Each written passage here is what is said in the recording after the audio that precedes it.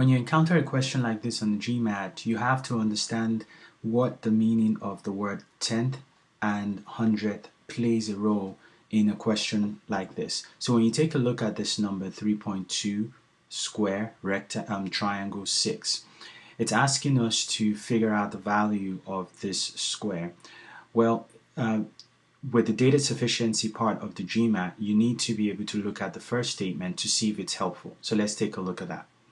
When the decimal is rounded to the nearest tenth, 3.2 is the result.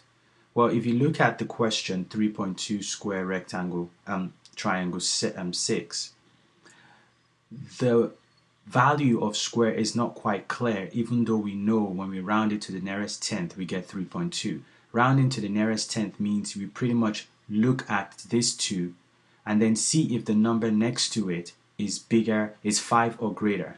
At this point, we still don't know what the square is, which is what we're looking for anyway. So telling us that it rounds to 3.2 is not really helpful. So statement 1 is not really helpful.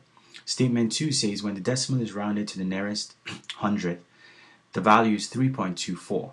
Well, in that situation as well, still looking for the square is still a very difficult thing to do, because telling me this is 3.24 means even though this 4 is now representing the value of square, well, we don't know if the triangle was bigger than 5, which means this used to be 3, and then this value of the triangle, like a 6 or 7 or 8, added to this 3 to make it the 4. So this 4 could have come about by this 3 having a 1 added to it, or this square actually being 4. So from this second statement, the square could have been either 3 that got added to make it 4, or it could have been a 4 actually, which means the triangle was less than 5.